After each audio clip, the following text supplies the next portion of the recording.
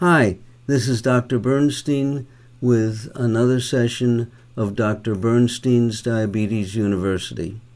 This time we're going to examine the question of why people in authority are distorting the results of scientific studies to make it seem that normal blood sugars are to be avoided in diabetes. In particular, we're going to talk this time about the ACCORD trial, ACCORD. Let's see if we could figure out what that stands for. Action to Control Cardiovascular Risk in Diabetes. Now, this was a study that was reported in the ADA journals in 2010. The citation to the study appears at the bottom of the screen. As published in the journal, it came to the conclusion that when they tried to improve blood sugars, not to normalize them, but get A1Cs down to 6 or below, under 7 certainly, that they were increasing mortality. It's interesting that I ran into one of the doctors who was cited as an author to the study, and she told me that the group of them, there were a number of them, were called into a room, told what the conclusions of the study were going to be, and had some discussion, and no change was made based upon the input of the practitioners in the study, the doctors who participated in the study, even though they disagreed with the conclusions. So the conclusions were frozen in without their approval, and came to the conclusion that lowering blood sugar does not help cardiac disease.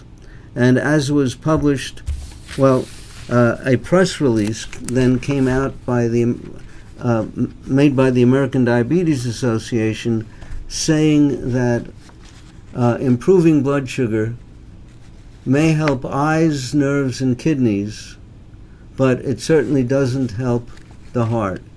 By the way, the study was only about 3.5 years, so it was not a long-term study that would usually be necessary if you wanted to prevent cardiovascular disease.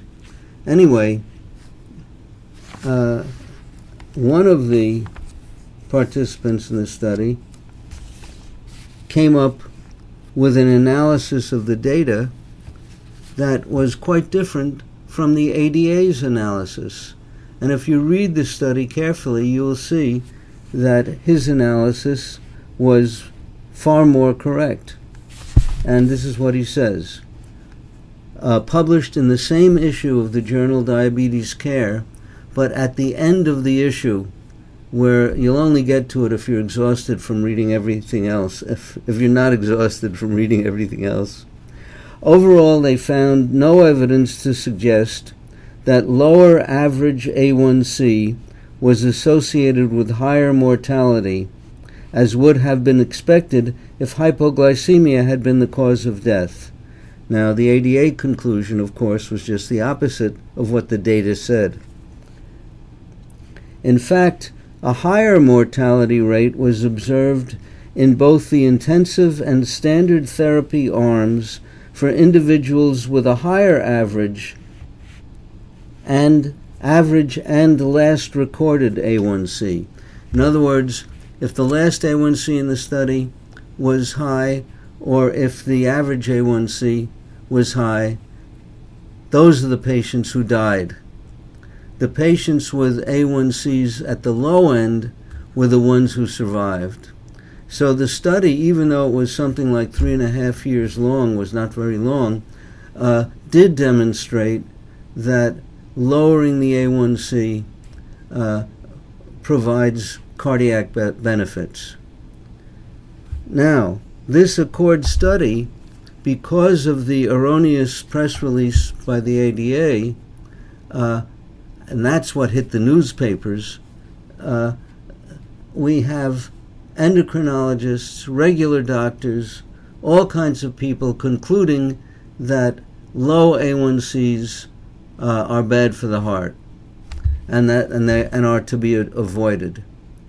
Now, why do you think erroneous conclusions were drawn? Are there any benefits to anybody by drawing erroneous conclusions? I can think of two. I can't say that the erroneous conclusions were deliberately made, but I can say that they benefit two classes of individuals. One class would be companies that make or sell medications for treating the complications of diabetes, especially for treating heart disease. If you will advocate higher blood sugars cause more heart disease, which is what the study showed, you're going to sell more drugs for hypertension, drugs for treating coagulation, probably dozens of different drugs will have improved sales by making the hearts worse in diabetics. So if you go for high blood sugars, cause heart disease, you'll generate more business. But you'll also generate millions of dollars in advertising for these drugs for publications earmarked for diabetes, such as the publications of the ADA. There's another class of individuals who benefit from high blood sugars in diabetics. Those who do not know how to control blood sugar and who continue to advocate high carbohydrate diets and industrial doses of medications like insulin. These people put themselves at great risk for someone dying of hypoglycemia because they're giving supraphysiologic doses of insulin. And as I've been told by a number of big shots in the field, look, I treat thousands of diabetics. If they were all to go blind or die of congestive heart failure or have their legs amputated, those are natural consequences of the disease. And such a person will say to me, blood sugars have nothing to do with it. But if one person out of, say, 2,000 or 3,000 dies of hypoglycemia, I get sued. Not me, but the guy who's talking. So there are doctors who are not treating diabetes in a knowledgeable way who are at risk for getting sued for causing hypoglycemic death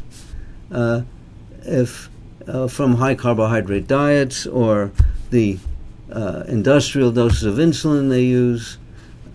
Those people are at risk too. So by drawing the wrong conclusion from a study, you can make their lives easier, justify their giving people very high blood sugars. And of course, if you have a blood sugar that's 3 times normal, you have much lower risk of hypoglycemia. Well, that's not quite true, because studies have been done showing that there are as many major hypoglycemic episodes for people with high A1Cs as with low A1Cs. So it's a myth that you're going to be doing them any benefit. But all in all, this study being repeatedly misquoted is hurting people and probably killing people. I just had a medical education tape today by a noted authority supposedly giving me monthly training so I could maintain all my licenses. And he's telling me that blood sugar control is of no value to the heart, only the eyes and the kidneys and the nerves. So that's basically the story. Well, thanks for listening, and we'll see you the next session. Before you sign off from this session of Diabetes University, take a look at my book, Diabetes Solution, which you can view at the site listed below, or you can purchase from any online bookstore. Also, visit my monthly seminars, teleseminars. The site for getting these free seminars is listed below.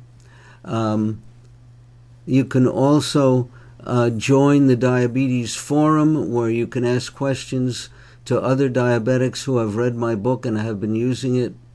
And one last thing is, if you go to the teleseminar, you can ask questions which I will answer, if not the same month that you ask the question, within a month or two thereof. Thanks.